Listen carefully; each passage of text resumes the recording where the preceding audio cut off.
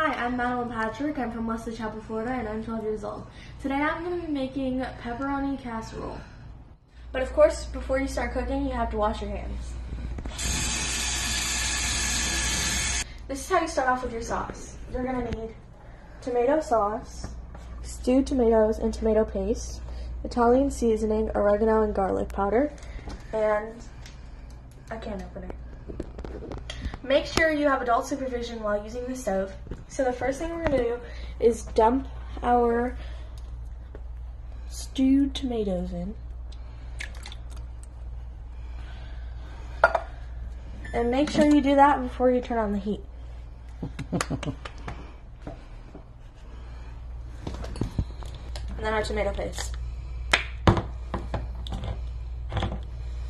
And then you're going to fill up your same tomato paste can with water and you're going to pour it in.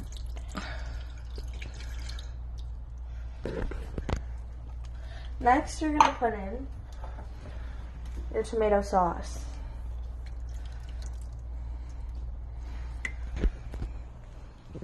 Now my stove is on high, and we're going to get a wooden spatula. Thoroughly mix together our tomato paste, chunks, and sauce. Once you've done that, you're going to take oregano and sprinkle just a little bit in.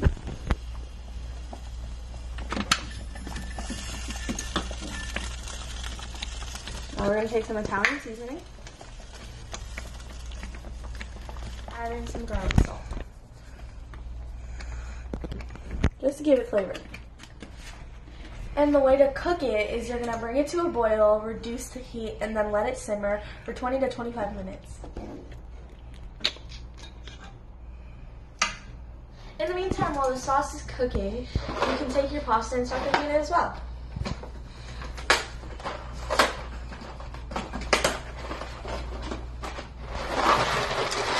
Just going to stir it a little bit and let it come to a boil. A pinch of pink salt to make the water boil faster.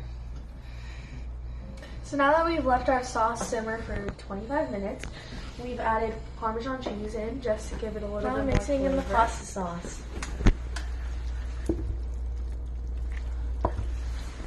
Okay, now we're going to take 2 big handfuls of Kobe Jack cheese.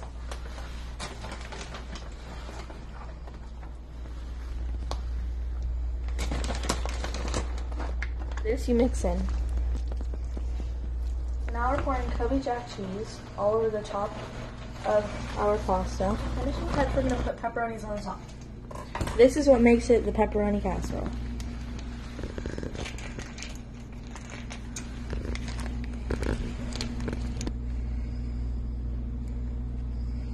Now that we've put all the cheese and the pepperoni on, we're going to pop it in the oven until the cheese is melted.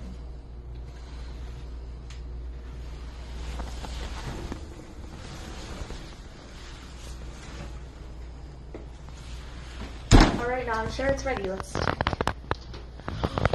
Wow.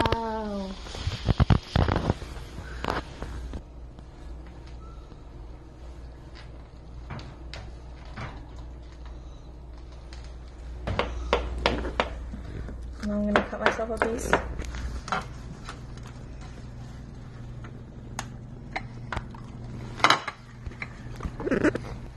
Now after a hard day's work of cooking, we get to dig in.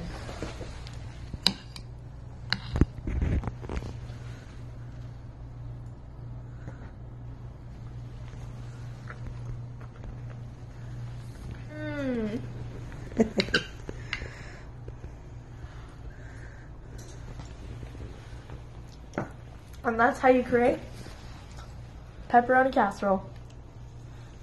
Bye!